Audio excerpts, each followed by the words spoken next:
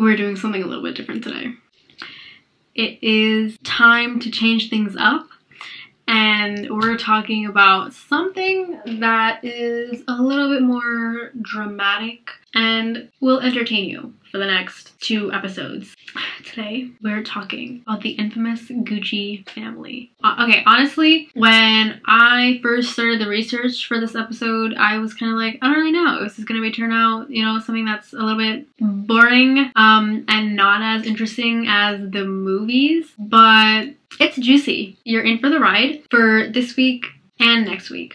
So let's do this, shall we? Let's start. I'm going to start off by saying that there are a lot of moving parts and there are a lot of people, so try to keep up. This is the murder of Maurizio Gucci. I know I butchered the pronunciation, but leave me alone on that because I don't really know what I'm doing. But my point is, this is actually what the movie House of Gucci is based off of, the one that Lady Gaga was in, and a couple other people that I'm forgetting. But apparently it was a good movie. I heard that people from the actual Gucci family were kind of like, it was kind of just like weird and they didn't really like it, and I don't know, I either got banned or like they were getting sued. I don't really know what was happening there, but that is what this movie is based off of, and that movie came out 2021, 2020, I think, something like that. It's wild, and it's gonna be 2 parts, and I have a feeling that I might leave you with a cliffhanger, so come back next week and listen to the entire thing because it's one hell of a story. Here's where we start. We start off with the founder of the Gucci brand, and get this, his name is Guccio Gucci. And you probably, when you think, oh, old money and like probably grew up in a rich household where he had the means to start his own company, wrong. He was actually not very rich when he first started. He came from a not so well off family. Florence, Italy is where he's from. Florence, Italy. Basically, he moves from Florence to go to the UK to look for work, and he starts working at this restaurant called the Savoy, which is like a 5-star restaurant, and he's like the bellboy, I believe. And he was like, this is where for him it started, of like this whole like, oh, like this rich people persona, and like, oh my god, like so cool. He was basically just like shocked at how rich these customers were, because he was working at this 5-star restaurant and it was like, you only really see like classy people there, people that can afford the food. And he was just like kind of very mesmerized by it because he's never seen anything like that in his entire life. So that was like his first glimpse of wealth. So he goes to UK and then he moves back to Florence and he meets this woman called Ada Cavelli. I think she was 24 at the time. They get married after 1 year of dating and they have 1 daughter, Grimalda. I believe that Grimalda is Guccio's daughter, the first daughter and the only daughter that he'll ever have. This kind of comes into importance later.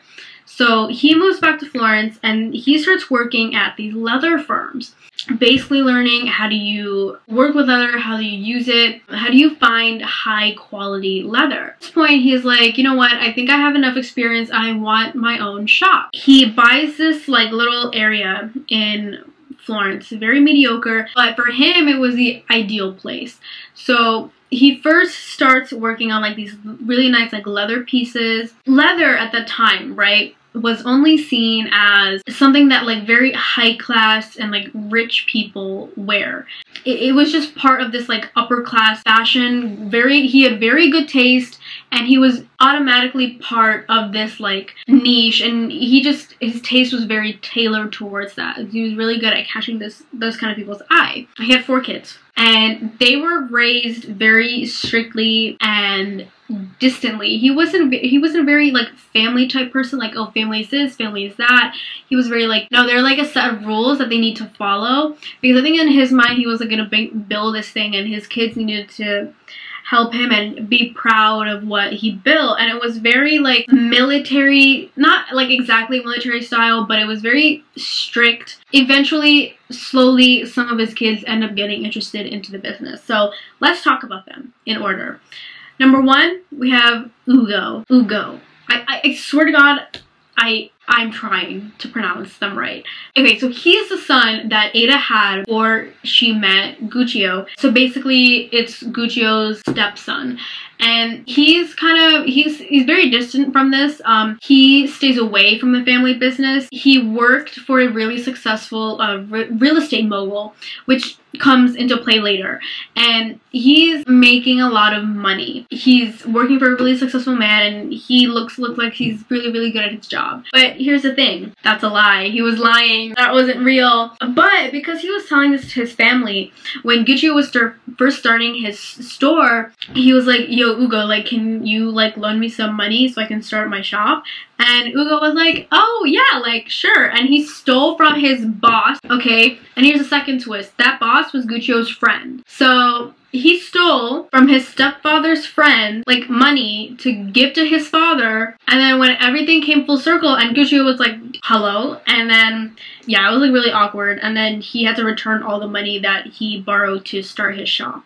So that's Ugo for you. Not very interested, but maybe he's kind of like a scammer and a liar. Then we have Grimalda. So their first daughter and their only daughter. So she becomes important later. What happens eventually is like her fiance loans a lot of money to Guccio to start his store. And that becomes like a whole point of contention later, which we'll talk about, and it gets very interesting. So Guccio, basically he opens his workshop, like his own little workshop next to his leather shop, because he wanted to start making his own leather and his own pieces. So he hired a bunch of craftsmen. His reputation starts growing amongst the rich because, again, like I said, his taste was very tailored to upper class fashion. When he was working in the UK, he got a taste of what that was like, and he was so fascinated. I guess it was just kind of in his own blood, and he kind of really got a feel for it, and he fell in love with it so much that when he came back home, he's like, this is what I want to do, and he was really good at it. People started to get to know him. His name was becoming very well known. He was known to be like reliable, and in his workshop that he had next to his other shop was he used to like repair pieces. So instead of being rich, like something happens to you, so like a bag that you have and you go and buy a new one, you would kind of just give it to Guccio and he would repair it. That's like what set him apart from other stores, was that like at the time other stores hired workers and taught them how to stitch, so they didn't really have a lot of creative freedom. But Guccio was different. He hired artisans and gave them that creative aspect and kind of let them like go into what do they think will look good on this bag, this purse, whatever, right? They were very high quality. And here's the thing, because he was doing so well, even though I think he had around 60 full-time craftsmen, I think a little bit more than that, they were doing really well, but his shop was doing so well that it just wasn't enough, and they were working overtime. And the relationship between him and his workers comes into play later too, and it becomes a really interesting dynamic. Now let's talk about how his kids are helping him. He's growing very fast. His kids become a big part of his company growing. We talked about Grimalda and we talked about Ugo. Ugo never really comes back into the story, I believe, but Grimalda and her fiance come back. So now we're going to talk about Aldo. Aldo becomes a very big part in managing the company, like when he's like a full-blown adult. So he basically starts off by, and when I said like, oh, like the distant parenting and not very like, you know, like mushy, I guess, he made sure that like his kids, they weren't nepo babies, if you know what I mean. Like he made his kids start from the ground up, meaning Aldo started at delivering orders, sweeping floors, and he literally worked his way up. Just because his dad owned the company didn't mean that he got a free ticket to like a really high position. And I guess it benefited because Aldo eventually ends up caring a lot about the company, and he has like this like feeling for it like Guccio did. And he is an interesting character, apart from the fact that he really loved the company. He is like, I'm just gonna jump to it. He marries the servant of the Princess of Greece. Okay, basically what happened was he's like Aldo was bringing a lot of traffic to the store because he was known to be very attractive, very good looking, So he was bringing a lot of attention to the store, and he would like flirt with the woman, and they would come just to him, come to the store just for him and be like, oh my god, let's buy a bag because he's here. So he was bringing a lot of business. And like that, I guess being the little F-boy that he is, he somehow got into ties with a servant of the Princess of Greece. And at one point, that princess came up to Guccio and she was like, you need to tell your son to stop sleeping around with my servant. And Guccio was like, what are you talking about? Like, that didn't happen. I don't know, where did he find a hello? And then he calls Aldo over, and Aldo's like, oh yeah, like, yeah, I'm sleeping with her. And it became like this whole thing, and they ended up getting married. And there's speculation that they ended up getting married because she was already pregnant. And at that point, like, getting pregnant out of wedlock, and it's just not really great. And so they got married.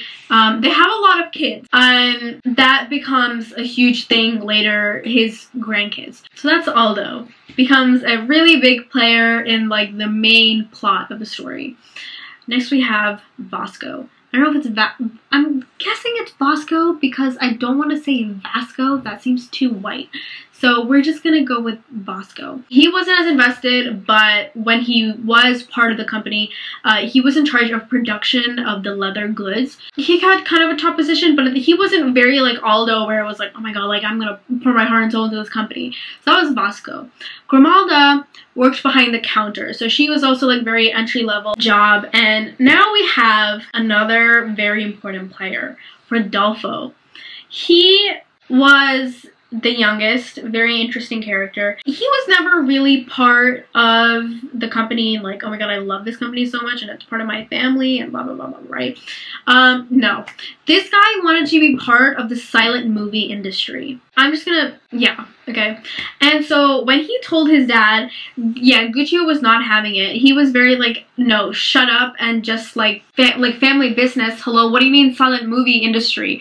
But he somehow gets linked up with an Italian director and he's starring in a bunch of like comedy silent films. And I think at the time a lot of people said like, oh, he's like the next Charlie Chaplin. Like that's how good he was and very, very talented. Then he meets this girl named Alessandra, I think, Winkelhausen, and because they were like co-starring on the show together, they met and I guess it worked out and they ended up having a kid who is the main subject of our story today, Maurizio Gucci. They have their kid Maurizio, but we're gonna come back to him later because he is the murder victim of today's story. Back to Rodolfo. At this time, like, as he's having his kid, the company, so the Gucci name and the company are growing. And I think at that point it was like spanning across Italy, Europe, eventually the United States. Aldo was very invested. He came up with these great expansion ideas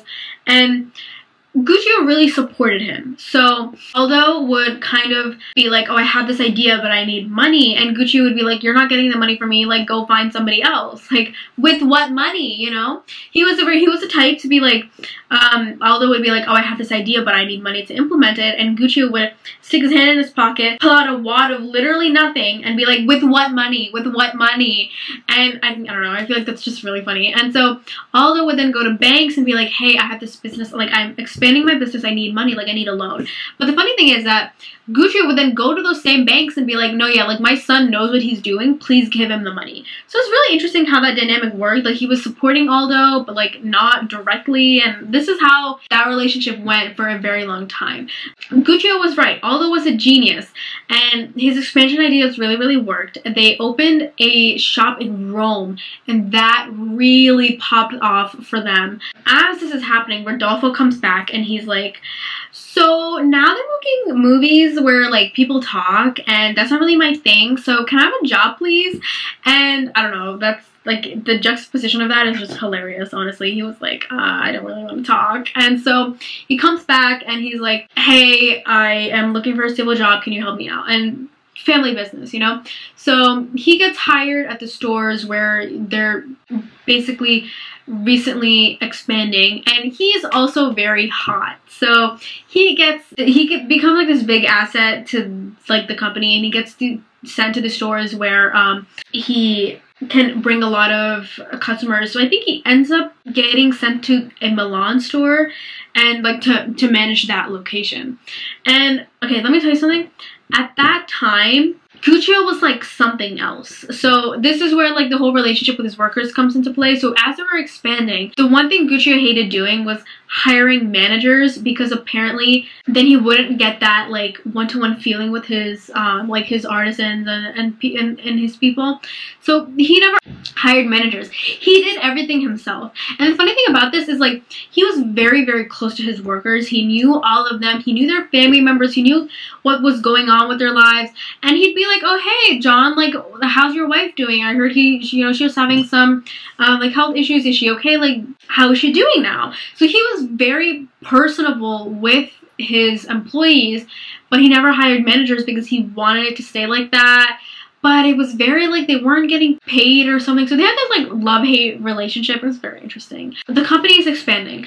Aldo, so they had that relationship where Aldo would go to the banks and Guccio would then go to the bank and be like, oh yeah, like my son, he's great. Please give him money so we can keep expanding. And Aldo's main goal was basically make the brand more exclusive and high class, because he figured out that how we become a big brand and rack up a lot of money.